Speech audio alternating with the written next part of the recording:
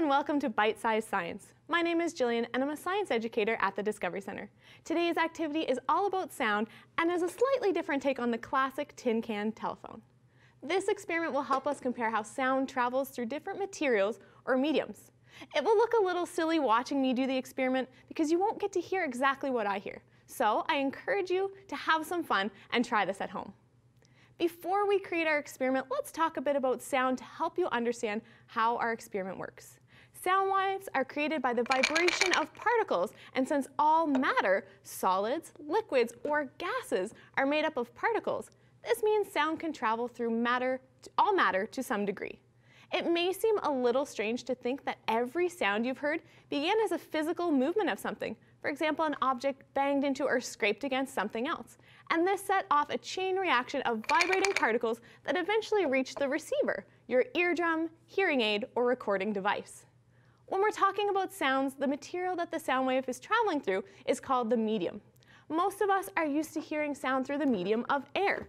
But did you know that sound actually travels much better, and by that I mean much faster, through a solid? So I've got a solid here, and I've also got some molecules to show you how they are packed in a solid, a liquid, or gas. The particles in a solid are much tighter packed together than in liquids or gases. This means that that chain reaction of vibrations I talked about earlier happens much quicker in a solid than in the other states of matter. All right. The best materials for transmitting sound waves are actually certain metals like aluminum and very hard substances like diamonds. Today's experiment will help us understand how well sound travels through a solid compared to air. We can experiment with different solids to see how the sound changes. I don't know about you, but I don't have diamonds just laying around, so we'll use some common solid objects, including the bones of our fingers. The first step of today's experiment is to gather your materials. The materials you need today are string, a metal coat hanger or kitchen utensil, and a pair of scissors. I chose a butter knife.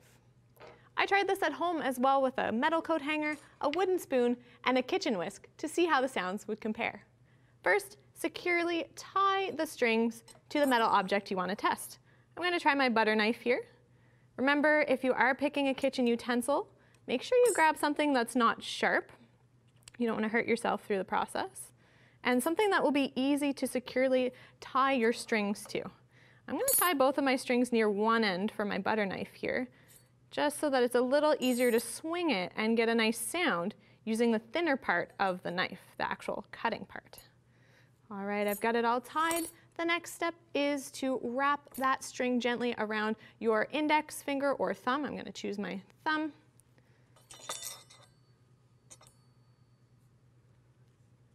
And now, so that we can test it out, and you can already kind of hear the sounds that my knife is making, we're going to gently swing it so it bangs against a hard surface like a wall or door or table. Just be careful when you do this so you don't damage anything. Now, while you're swinging it against that object, listen to the sound as it travels through the medium of air to reach your ears. Let's have a listen. Can you hear that at home?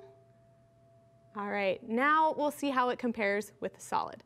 Carefully insert the finger or thumb that are wrapped in string gently into your ears without pushing in too far. This is important that you're careful with your ears and make sure what you're doing never hurts. It's important not to push any other objects in your ears as well. I chose my thumbs because they're a bit bigger and they can't go very far into my ear.